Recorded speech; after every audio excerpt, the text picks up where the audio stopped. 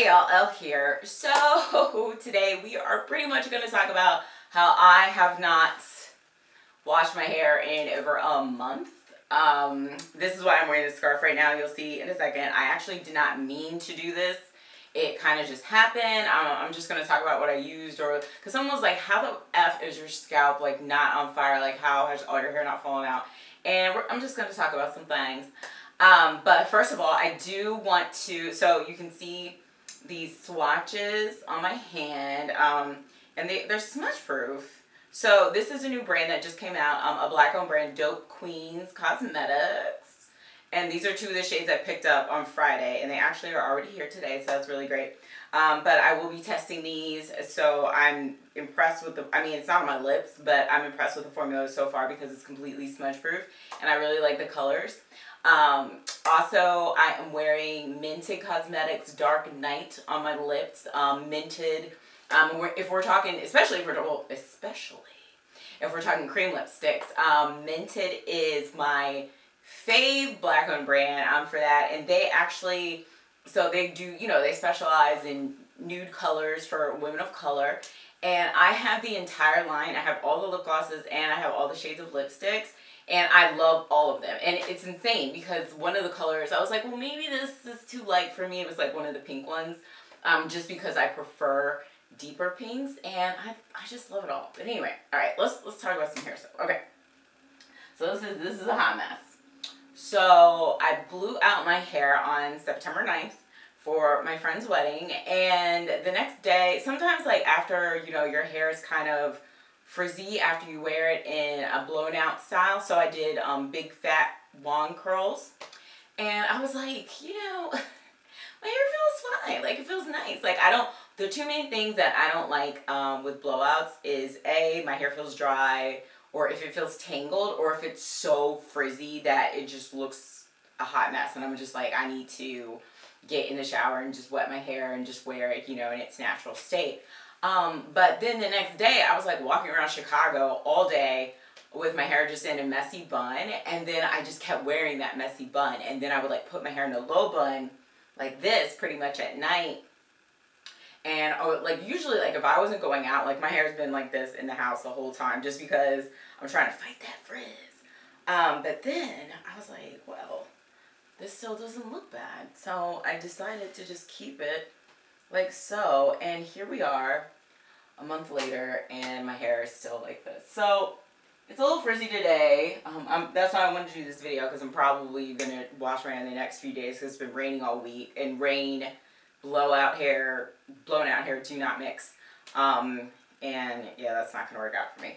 But okay, so the first thing I did to maintain my hair is, I talked about this in my Elongtress review, but this butter has been a freaking like my bestie this whole time. It's actually almost gone, which is crazy because I never ever use up butters this quickly. But it's so light because it's a whipped butter, and it's whipped like to perfection, and you can put it on and it actually softens your hair. It does, like, it makes your hair feel like a bit more moisturized, and then it doesn't coat your hair so much that it just feels so oily and thick and nasty that you need to, you know, get rid of that buildup. So that was number one. And then I also moisturize my hair when it is blown out or flat ironed. I use Oyin whipped pudding. And that one, I just put it on very, very light. I do have an article about this, so I'm going to leave that in the details. But you just apply it very, very lightly, and then I put my hair in a little bun at night. As you can tell, some of these tips are not going to work for you if you can't put your hair in a bun, because my hair is probably in a bun 90% of the time when it's blown out. But then, one of the other things, and then this is my seamless comb that I use. I just detangle my hair every few days. Make sure like all my hair isn't falling out. But then, so, you know, obviously you start to get sebum buildup on your scalp. I don't know anyone who is not going to get sebum buildup on their scalp from wearing their hair out for as long as I have. And as you can look, you can see, like, my hair is just, ooh, girl. Oh my. I mean, that's just how it's going to be though, because like I said, like I think someone was like, well, how do you do that? Acting like I walk around with my hair out like this all the time. But look, I have textured hair and it's not relaxed. So my curls are like fighting to come back. So I just got used to, like, my hair is going to be frizzy. It's going to be textured. If it wants to be a big blown out looking, you know, whew, I do not mind, because that's how my hair is and that's how it looks. That's probably also why most of the time it's in a bun. But this dry shampoo is pretty awesome.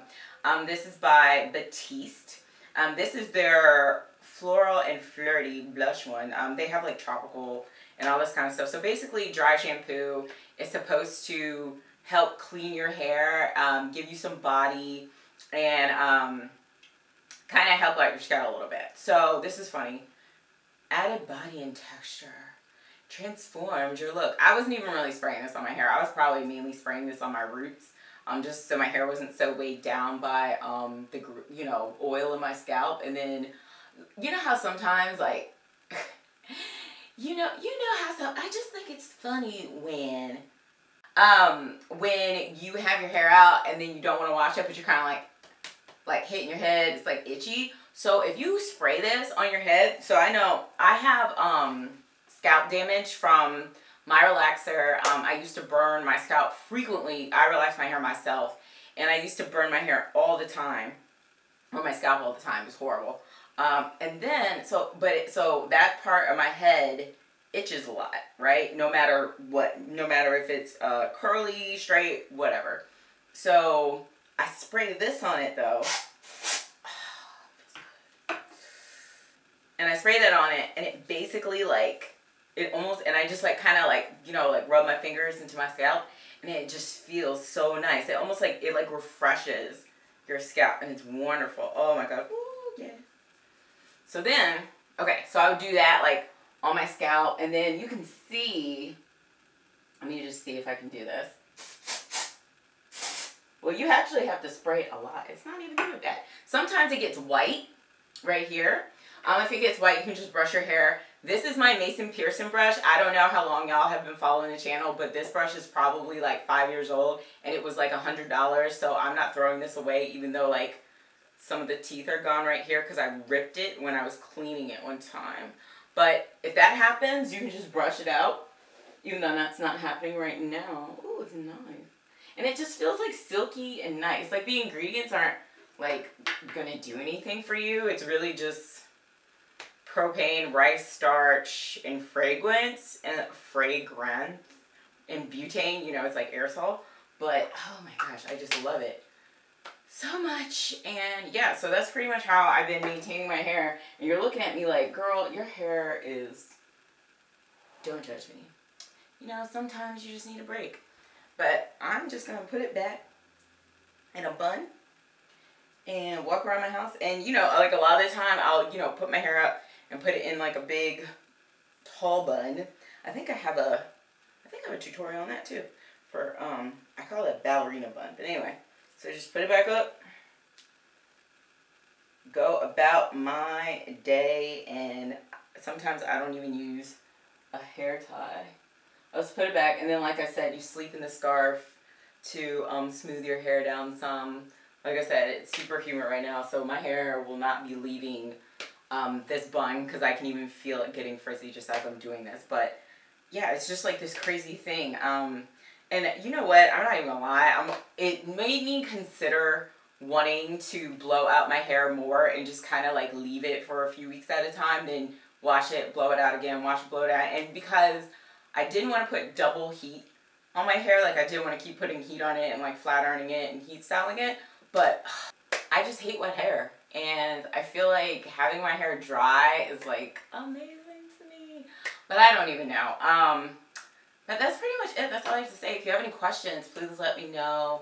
As always, thank you for watching. You know, hit the subscribe button so you can talk to me, so you know when I do new videos.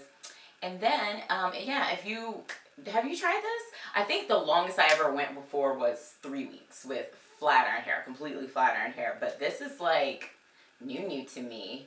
And blowing it out didn't take that long. Probably maybe took an hour. So compared to 4 hours to completely flat iron my hair. So this is a lot better. But anyway, yeah, that's it. So let me know what you think, and I'll talk to you later. All right, bye y'all.